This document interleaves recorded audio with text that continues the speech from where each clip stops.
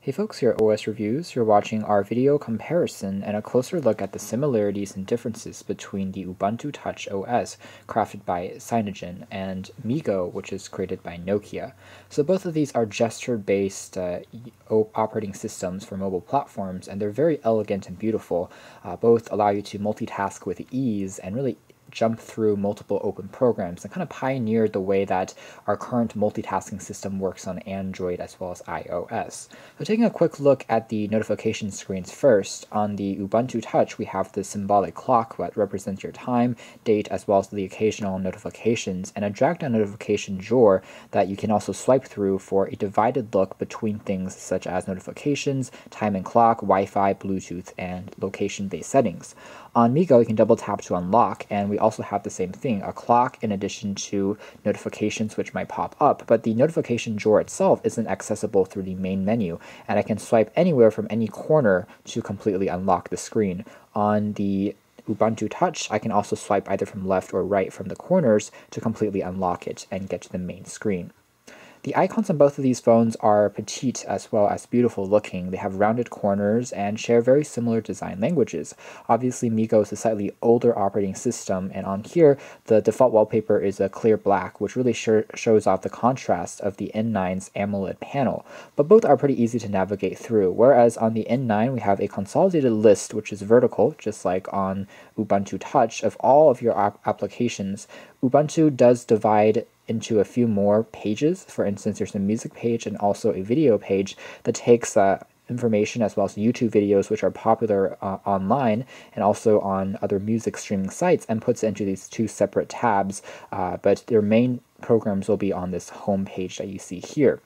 Otherwise, on the MeeGo operating system, I can also swipe to get a screen of my previously open applications, and this is essentially the multitasking functionality. So for instance, if I'm in a phone dialer pad, and let's say I've placed a call and I'm finished with making my call, I swipe from the edge of the display to get rid of it. Same thing with on Ubuntu Touch.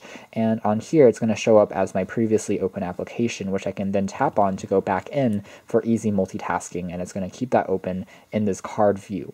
On Ubuntu Touch, to access multitasking, I swipe from the right-hand edge of the display to see my open tabs, and then I can jump right into it. Or, of course, I can also flick it off the screen to get rid of it. So same thing on here, I would actually tap and hold to get rid of this application. Otherwise, on the MeeGo operating system, there's a third screen which is for your time, date, and weather information, and some quick notifications which you can customize, and that's it. So the MeeGo has a more traditional UI experience in that it customizes just your apps, kind of your app drawer, your notifications, and also your multitasking as the three screens, whereas on Ubuntu Touch, it's more like the notifications are accessed all from the shade on the very top here, and you have a main app drawer, but then you also have two more additional pages for music and video. So the emphasis here, I guess, is on multimedia. A little bit strange considering that, of course, Ubuntu doesn't really have a history with creating multimedia content. So it's interesting that they divided the pages in this way.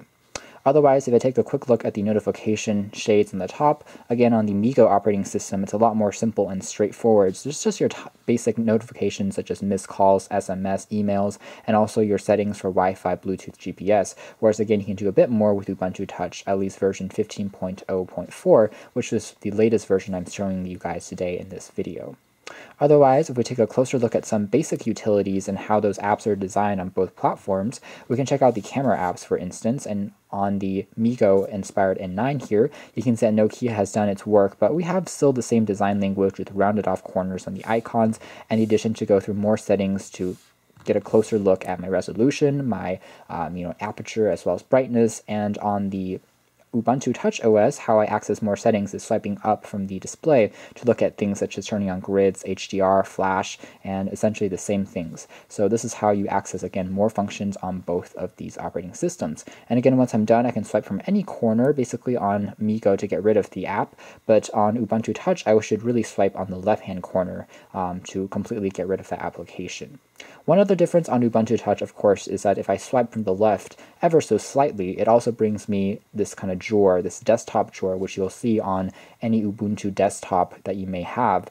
Instead of being horizontal, it's now vertical, and these can be pinned and customize for your most commonly used applications, such as your web browser, your settings, your camera, your phone dialer, things like this, and there's a tiny dot to represent that the application is currently open and running in the background. So that's a little difference as well. If we take a look at the settings on both of these operating systems, let's tap on this one more time, so you can see that they both have a pretty typical layout. On the MeeGo operating system, it's more of this straightforward, vertically scrolling UI experience similar to Android, whereas on Ubuntu Touch, it's more of a symbolic one that also gives you images to correspond and separates it into multiple tabs, just like how they handle the main home pages in terms of its layout content, where you have a few things at a time in this tiny little grid, and it takes a little time to get used to, but both are very simple to use. In settings here, you can also turn on the convergence feature, which is the main feature at the time that differentiated Ubuntu Touch from other mobile OSs, which is connecting it to a monitor and transforming it into a full Ubuntu out of both of these programs by swiping out. And essentially that is most of the differences, I would say. Some other things obviously will be minor design differences between utility apps and what you can do with them.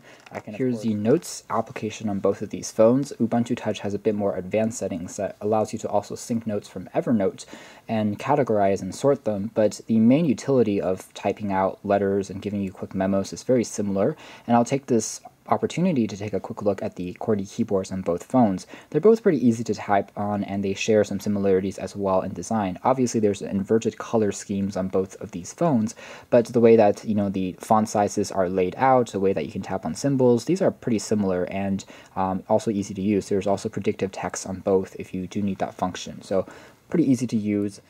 The calendar application, which allows you to add notifications, also similar in the fact that they chose orange and white and black as the color scheme that operates on both. You can really see the similarities here.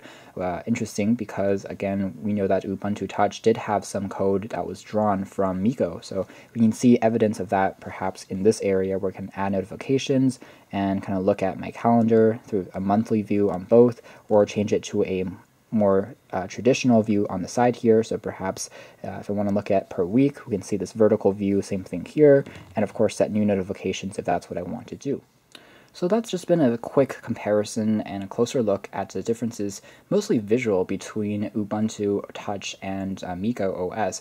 Obviously there are many differences in terms of how they were designed and what types of demographics they were looking for. MeeGo was looking for this general user that wanted a very simple user interface, some multitasking, and it's just meant as a phone or a tablet OS that's straightforward.